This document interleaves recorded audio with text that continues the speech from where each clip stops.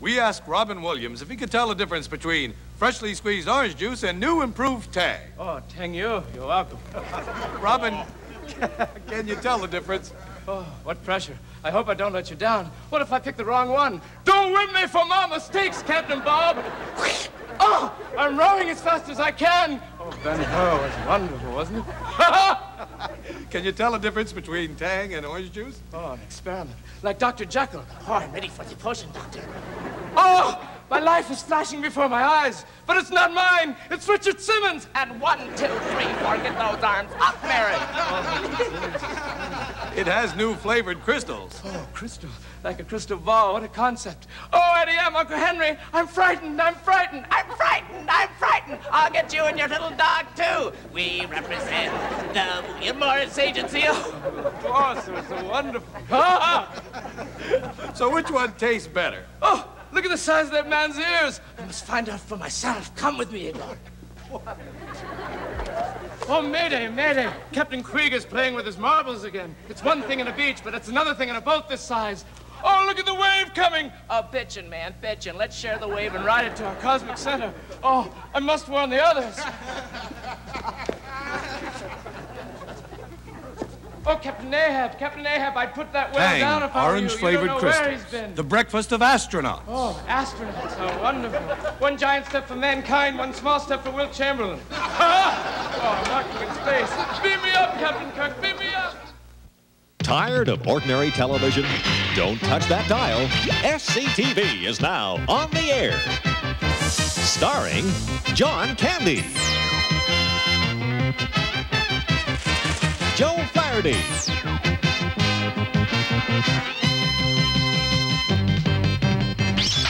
Eugene Levy,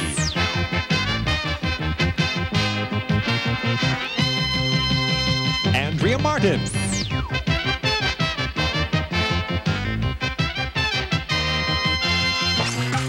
and Martin Short. Television like you've never seen it before. This is the SCTV Television Network. Hello, I'm Dr. Raul Withers, chairman of the board of the National Midnight Star. Maybe you've seen our show last week. It was a pretty good show. But we got slapped with over $5 million in lawsuits. Now, like I says, I thought the show was very entertaining. And I guess the lawyers of the stars who were suing us thought it was pretty entertaining, too. I mean, they stand to make a pretty big bundle for themselves out of this. Now, what I want to know is this. How come when stars tell lies about themselves, it's called publicity? But when we do it, it's called slander. It's a pretty nasty word, slander. Hey, people, come on. This is the 20th century. We're all in this for a buck. Well, I'd be a liar if I says that I like doing this job just because I like sitting behind a big desk. I'm in it for the money, just like all them celebrities is in it for. We're all in it for money. And besides, what we say about these celebrities could be true. I mean, anything's possible these days. So why the hell am I taking heat? From Hollywood, from New York, from Washington, D.C., it's the National Midnight Star. Good evening. Tonight's headlines. He's really Mr. October. Reggie Jackson today legally changed his name to Mustafa October. Jerry Lewis insists. I'm not just serious. I've got my funny side, too. Racism cost me the lead in TV version of Ain't Misbehavin', claims Dick Cavett. It's true. Despite life sentence, convict teaches himself new career. It's true. I'm a travel agent. I haven't just been sitting around on my buttocks. Now, I wouldn't think there'd be much call for your type of service in prison. Well, actually, since most guys are serving between 5 and 10 years, I'm able to get them a sizable discount by booking years in advance. Well, where do most of your people want to go? Well, breweries are quite popular. There's also the Super Bowl and the Space Shuttle. Space Shuttle? You mean you're booking tours for the Space Shuttle? Yeah, I've had a few nibbles. The economy's kind of depressed. Well, that's for sure. What's your bread and butter? Well, actually, we have a sister penitentiary plan where it's sort of time-sharing with other prisons. For instance, Soledad is quite popular in the wintertime, and in the summertime, Sing Sing, which is the castle on the Hudson, is quite popular. Well, thank you very much. It was nice talking to you. Well, thank you. Oh, by the way, do you know where the 1992 Olympics is going to be held? You mean you're booking tours for the 1992 Olympics? Oh, I've had a few nibbles. Nice talking to you. It's a barber shop for owls. Ever since the late 60s, the hippies stopped coming in here for haircuts. The good thing for us, though, they still want the owls neat and trim. Right, Dad? Study proves whenever the economy takes a nosedive, the sale of novelty barf mats and wax lips goes up. Hitler is alive and in the United States. That's right. The former Fuhrer of the Third Reich is now slinging hash in a popular Hannibal, Missouri eatery. And if that weren't enough, he's also a woman and the world's oldest short-order cook.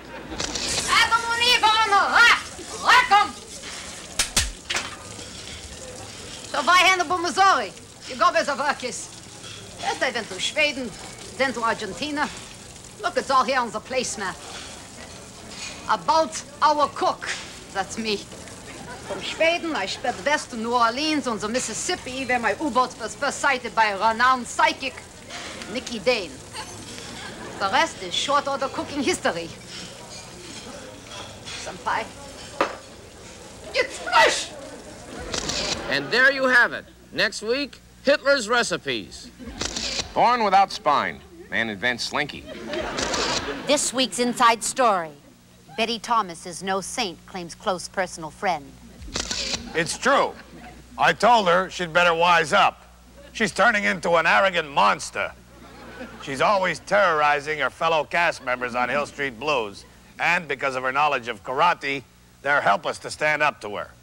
She refers to fellow cast member Ed Marinaro as Pinhead, and the rest of the cast as scum bunnies.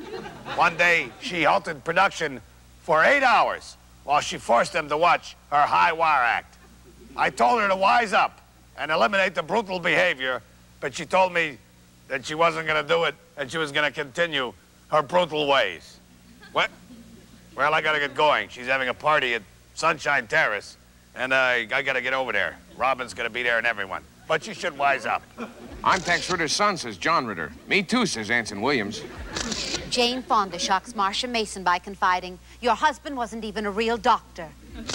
Brady Bunch's Ann B. Davis claims, aliens forced me to have sex with Spiro Agnew, but I can't for the life of me remember if it was any good. Until next week, the Midnight Star signs off with this. Watch yourself. Our insiders are everywhere. A reasonably faithful adaptation of Charlotte Bronte's classic romantic novel, Jane Eyrehead. Next. Live from Edmonton, it's Thursday night. Yes, SCTV's got a hip new comedy smash, Thursday Night Live, with guest host Earl Camembert. Here's your costume for the pig sketch, Mr. Camembert. The pig sketch? Boy, am I hungry, huh? Because I'm really stoned. SCTV, Thursday night. Be there.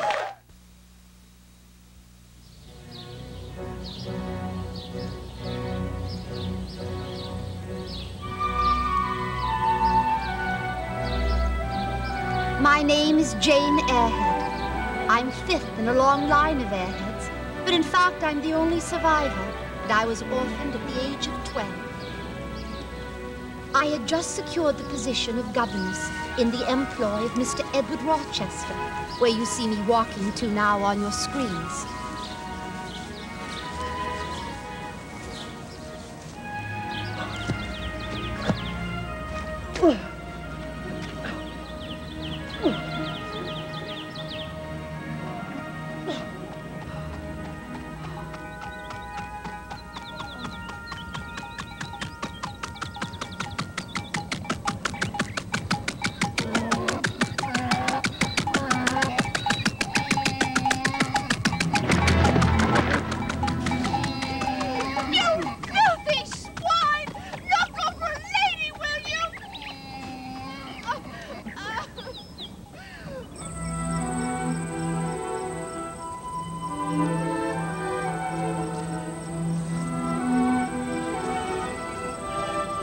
And there it was, Rochester Estate. I wondered what sort of man he would be.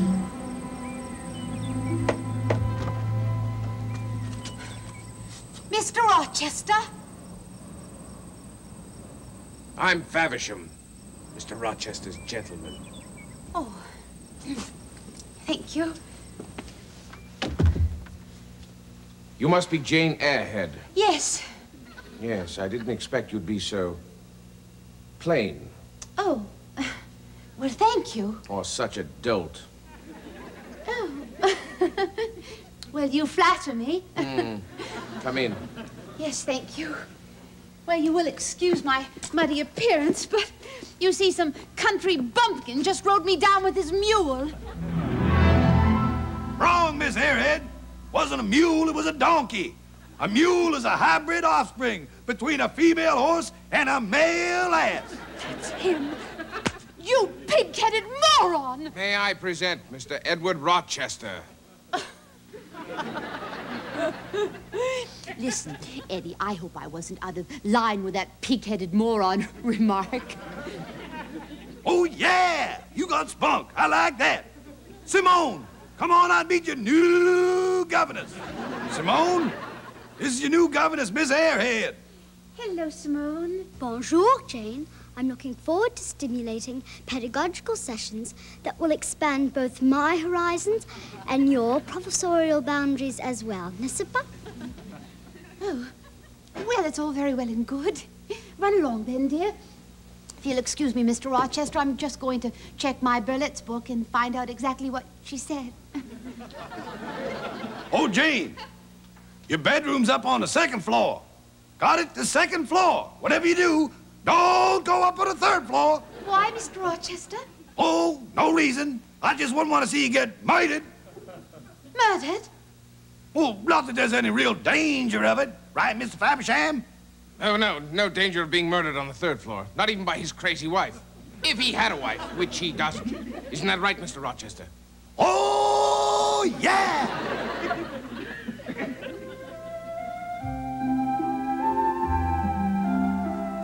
As the weeks passed, I found myself happily engrossed in my work, not only gaining Simone's confidence, but her friendship as well. I still get 56. No, you addle-brained twit. We're multiplying, not subtracting. You're supposed to come up with a larger number on the bottom. Well, assuming this multiplication theory of yours is correct, 8 pitted against 8 will result in a figure of 64. That's right. Well, I'm still not convinced. You're going to have to prove it. Why? Why?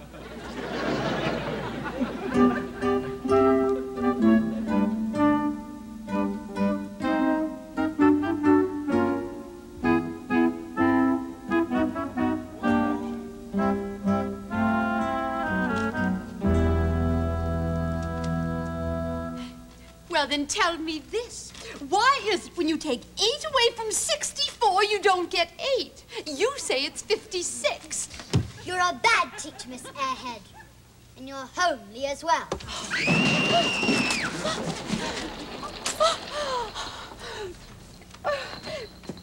I didn't hear no scream. How could it be a scream coming from the third floor when there ain't nobody up on the third floor? I'm frightened, Mr. Rochester. Oh, yeah! Much to my chagrin, I found myself falling in love with the handsome and redoubtable Mr. Rochester.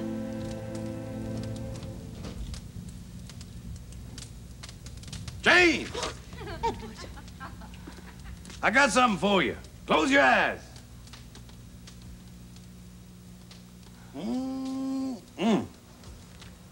All right, now open them up. Oh, Edward, it's beautiful and so huge.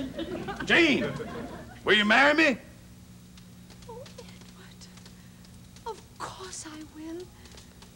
Oh, let's not waste any time. I'll meet you around the corner in a half an hour. In the half an hour. Oh, yeah!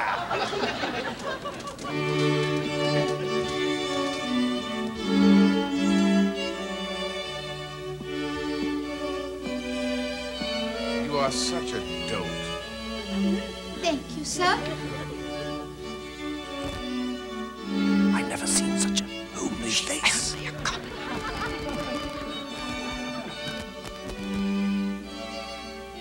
Ouch. Sweetheart, do you mind if I wear these? Too much plainness gives me a headache. Thank you, sir. Edward, may I have a word with you, please? Are you sure you want to go through with this? Why? What are you trying to tell me? Well, I may be a minister, but I'm also your friend. I mean, look at her. Her origins are so low, you'd have to limbo under her family tree. Lovely, lovely dress, my dear. Happy Halloween. Edward, where in heavens did you get that dress? Fredericks of Hampstead Heath? I mean, if ever a dress needed a veil, that's the one. No, we kid. But this wedding must not continue. This man is married to my sister, and she still lives in the attic of this very house, chained like an animal. How could you? Everyone, to the attic. See for yourselves.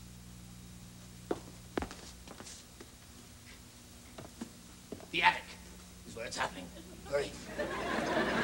Come on, let's go. The hell. Well, like I said, nobody here. Let's go back downstairs. Give me that torch, Rochester. She's up here somewhere. There she is. Bev! Is that or is that not your wife? Well, I never said she wasn't. When she was 18 years old, she was sharp as a tack. And when she turned 20, she became crazier than a jaybird. I'm talking...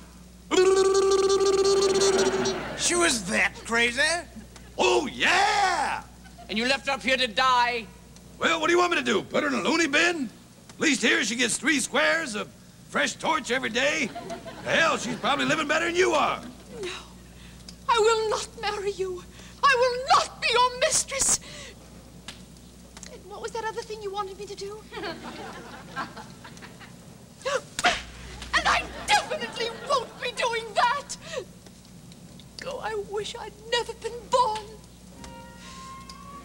Goodbye, Rochester. Jane, come back! I love you! You once loved me, Edward. But now you'll never love another!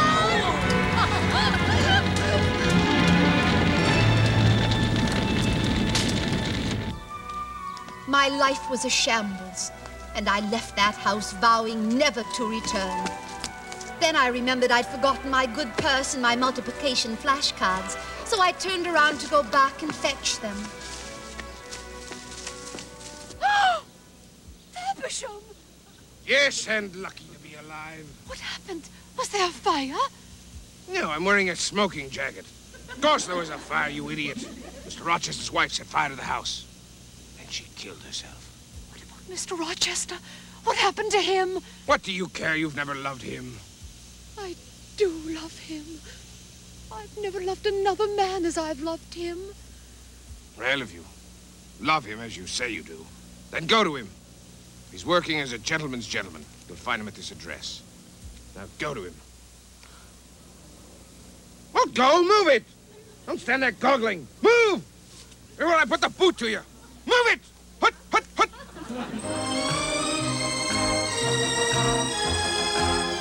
Oh, Rochester! Come in, Mr. Benny. What do you want, boss? Did Dennis Day call? Yeah, said he was sick. Couldn't make it to the party tonight. How do you like that? And I made a date with these 2 girls. I'll get that, boss.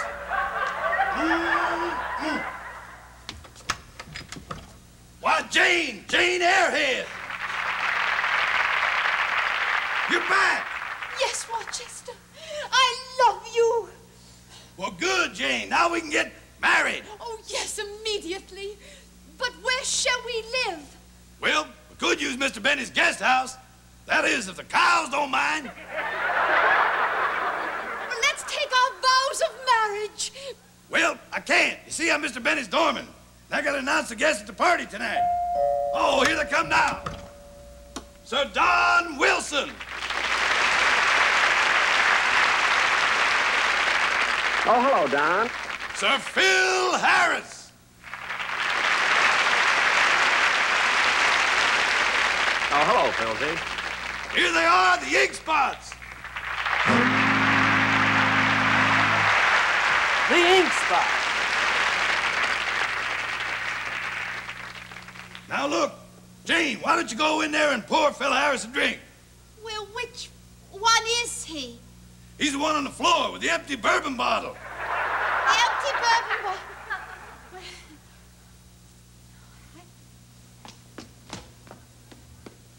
Oh, Rochester. Coming, boss. I know what you want. Better get out the earplugs tonight.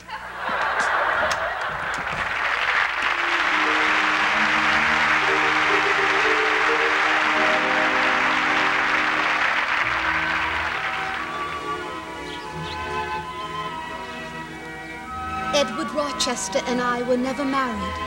Sir Philip Harris spilled a flaming sambuca on his breeches and burnt Rochester and the house of Benny to a crisp. Thus ends my tale as it began. Jane Eyrehead, alone, walking through the mall. Join Mrs. Falbo on her next show for lots of fun. You'll talk to the animals. Hello, fish. Look through the magic telescope. And lots more. Mrs. Falbo. Yes, Mr. Messenger. It's time to count 10. Oh, well, that's good. 4, 5. Mrs. Falbo's Tiny Town, soon on SCTV.